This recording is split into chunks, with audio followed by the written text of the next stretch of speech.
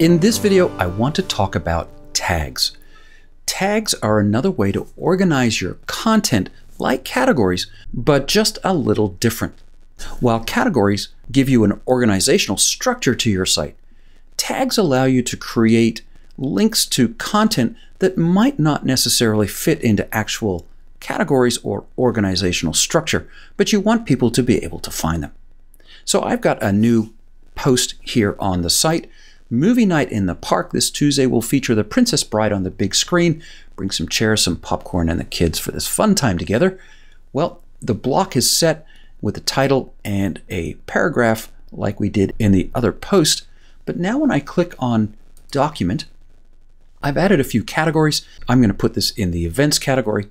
But maybe I don't want to have a category called Movies, but I still want people to find this content and be able to group this content in a simple way. So I'm going to click on Tags, and I'm going to put in a tag called Movies. I can separate them by comma, Family Night, and you'll see every time I insert a comma, it records that new tag for me. And when I click Publish, it gives me the post address, and I can go and view the post. Now you'll notice down here below the post now I have my tags. If I click on one of them, it takes me to a tag archive page for Family Night that would list all of my family nights in publication date order. So tagging is really, really helpful. If I head back over to my dashboard and come to Posts and click on Tags, you'll now see I have new tags that have been created on the fly, and they're both listed in one post. Just a word about tags.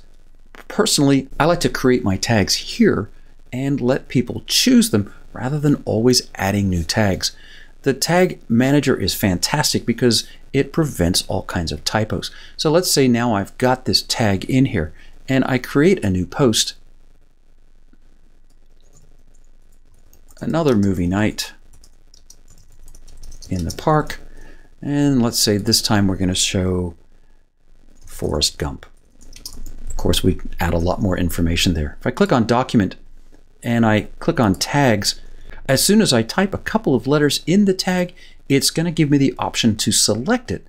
So now I'm not liable to have any typos.